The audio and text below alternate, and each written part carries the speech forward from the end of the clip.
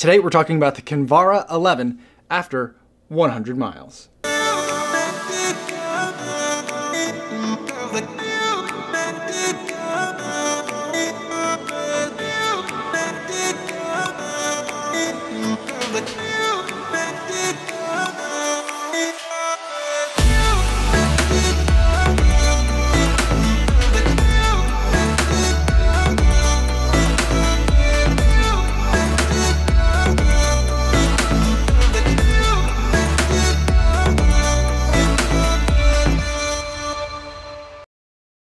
12.77 miles for my 2 runs today, run commuting to and from work, about 9 minutes, 29 seconds per mile between the 2 runs, and about 134 beats per minute, keeping things nice and easy. I've been at the point in my training getting ready for the Boston Marathon where I've been putting in a little bit of some harder workouts, and today's miles were some very sweet recovery miles that I definitely needed and definitely enjoyed in the Kinvara 11. Before I go into my deeper thoughts into the Kinvara 11 after 100 miles, I do want to go over some disclosures.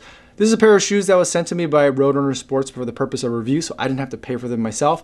However, no one's paying me to make this video or to wear the shoe, and no one's going to get a chance to preview any of my thoughts before you guys get a chance to see this footage on YouTube. Now with the disclosures out of the way, let's talk about the Kinvara 11 after 100 miles.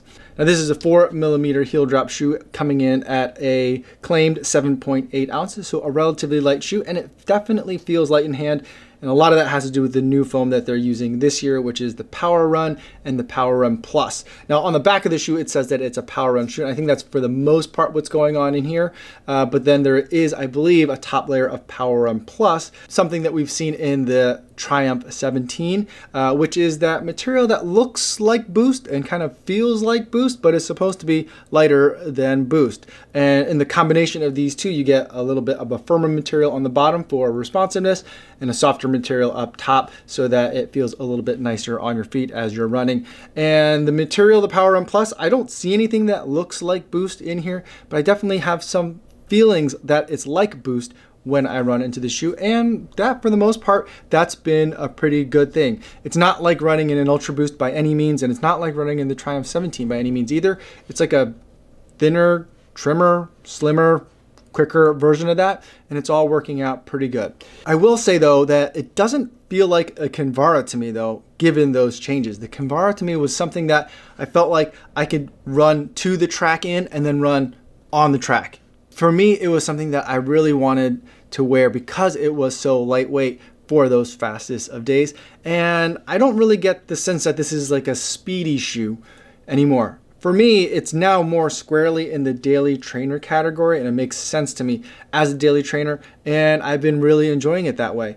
Lately, I've also been using it as a bit of a recovery shoe or a longer distance shoe, and it's been holding up really well for that. So for me, the use case now seems to be that the Kinvara is more of a daily trainer. That may or may not be what they're intending, but for me, this is a really great daily trainer.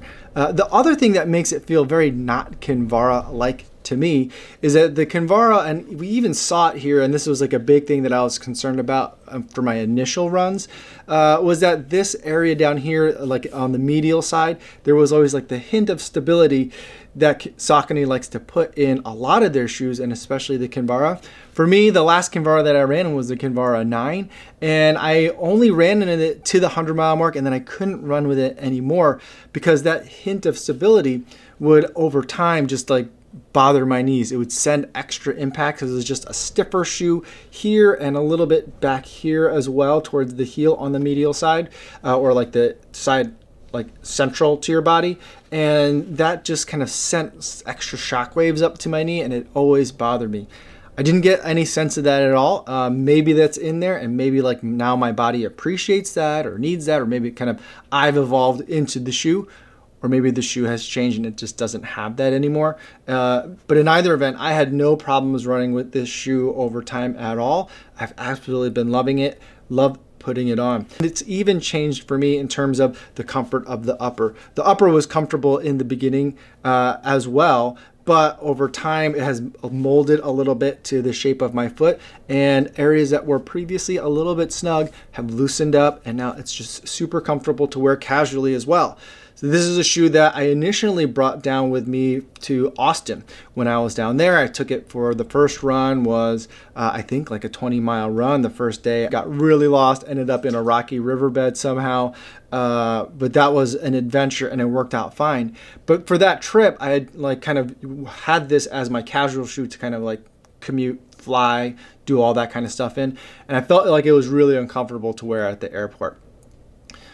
But fast forward to the Atlanta Olympic Trials Marathon weekend very recently, I wore this shoe as well to the airport. And by that point, the shoe had kind of loosened up, gotten molded to my foot a little bit better, and it was a really comfortable casual shoe to wear. It's a shoe that I wore as I was running around chasing all the athletes, trying to get footage from the race.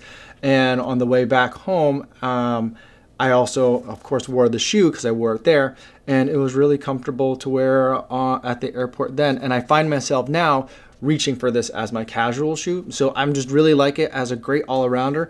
This blackout colorway that Saucony has been introducing across their product line this year, I'm absolutely in love with it. I think I can just kind of put it anywhere and it just looks great. And so I've been a big fan of living with the Kinvara 11, both as a daily trainer running shoe and as a casual shoe as well. So it's like hitting all the marks for me. So I feel like this shoe is a really great, solid hit. To make it even better is that the way this midsole is holding up and the outsole is holding up. So originally I had a lot of concerns about the outsole because you basically got two little tiny hits of rubber. I mean, I complained about the Epic React and how little rubber that shoe had. This takes that even further and basically says we're not going to put any rubber on there at all. But to the extent that there is, it is in some higher traffic areas for me. So this spot back here is a spot on most of my shoes where I'll see a lot of wear, and that's just because of the weird way that my foot strikes the ground as I'm running. There's almost no wear there, even though like this is normally the hot spot for me. The other hot spot for me in terms of wear and tear is usually right here. And other than a little bit of discoloration from the original gray, it's a little bit more of a dusty color.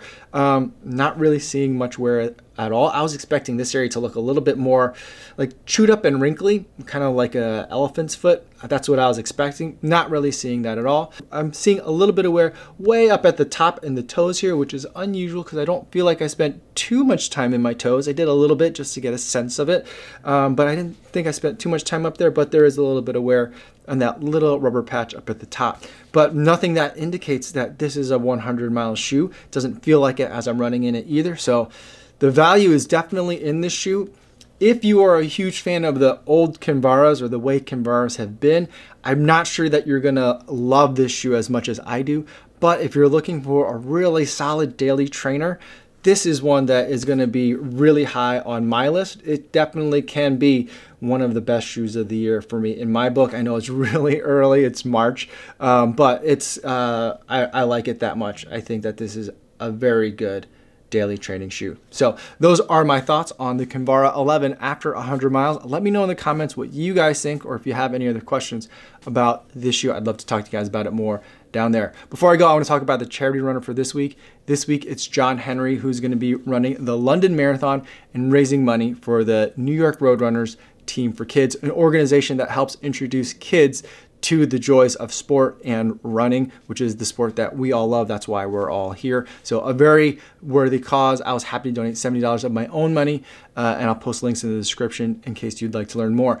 And John Henry, since he's been the charity runner of the week, he's been getting donations from you guys, other viewers, and I have been thankful, and he's been very thankful as well. He's been in the comments for the last couple of days of videos, if you guys have been down there, and thanking people individually. I'm seeing a lot of familiar names, which is great, but I'd love to see some new names as well. I'm not sure what the minimum donation amount is, if it's like $5 or $10, but if you guys have ever enjoyed the videos and have gotten value from it, I would love it if you could donate just to one. It doesn't have to be John. You can wait for a charity that you like coming up, but I think if we could all make a goal of donating to one charity runner for the entire, just one for the entire year, I think that the impact would be just phenomenal.